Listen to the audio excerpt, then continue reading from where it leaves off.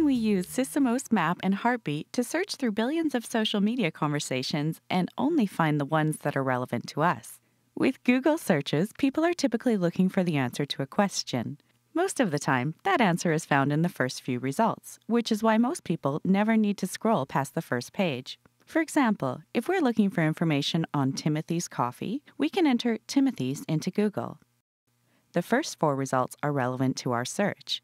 However, the 5th result is for a pub, which is not what we are looking for. So why does this matter? When looking at the Google search, we can simply ignore the results that don't answer our question. With our Timothy's example, we only want to include conversations about Timothy's the coffee maker and not Timothy's the pub, church, or fine cigar maker. How do we go about excluding all the noise and finding just relevant conversations? The solution? Boolean queries. What is a Boolean query? A Boolean query is a way to combine words and phrases in order to search through large amounts of data. Think of it as an easier way to find what you're looking for in a very crowded space. How do Boolean queries work? We construct Boolean queries using different combinations of operators and symbols to find more relevant results.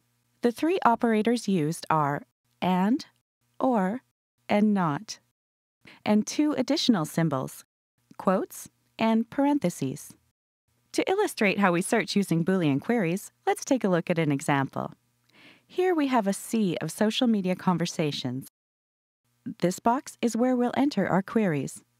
Let's say we're only interested in conversations about coffee. Entering it in our search box allows us to only view conversations that mention that keyword. If we want to be more specific and only look for conversations that mention a unique phrase, such as specialty coffee, then we simply enter it in quotation marks. Quotation marks tell the search to find results where those words appear in that order. We are now left with conversations that only include the exact phrase, specialty coffee, and excluding all others. This Facebook post contains our exact search phrase and will be included in our results. However, this tweet, "I love that specialty shop, it's great for coffee-flavored cigars," will be excluded. Remember, quotations are a way to create more specific searches. The first operator we'll look at is OR, which allows us to expand our search. Keep in mind that you always have to capitalize operators in order for the search to work correctly. Suppose we're interested in different types of coffee, such as espresso, cappuccino, or cafe mocha. To have any of these 3 appear within our results, we simply insert the OR operator between them. Adding OR to our search allows us to return even more results from our sea of conversations. Remember, we use OR to expand our search results. Now we'll look at the AND operator, which allows us to narrow our results down. Let's say we're only interested in conversations that include coffee and tea. We simply enter that into our search query. This will eliminate any conversations that include only one of the 2 terms. Before moving on, it's important to understand the difference between AND OR. Using AND in a Boolean query will narrow your search results. For instance, if we start our search with just coffee, our sea of conversations identifies quite a few results.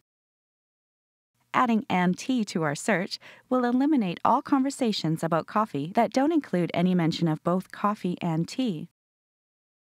However, if we replace and with or in our search query, we will expand our results to include all the conversations that mention coffee as well as those that mention tea. Our last operator is not, which allows us to exclude results which are not relevant to us. Revisiting our previous search of coffee and tea, let's say we are not interested in conversations about iced cappuccinos. Adding not iced cappuccinos will prevent any conversations that include that phrase from appearing in your results. It's important to always enter and in front of not in order for your search to work correctly. And as well to add the quotation marks around iced cappuccino so the search only looks for that exact phrase. Here is an example of a blog post that contains all 3 of our search terms and will not be included in our results. Finally, what happens if we want to combine the use of 2 or more operators? For instance, what if we'd like to see any mentions of Starbucks and coffee or tea? You could enter 2 separate searches, one for Starbucks and coffee, and another for Starbucks and tea. An even better solution is to use parentheses to combine both searches into one. Parentheses determine the hierarchy in which the search is complete. By enclosing coffee or tea in parentheses, the search first looks for any conversations that include either of those terms. It then looks only through the results of that search to find any conversations that also contain the word Starbucks.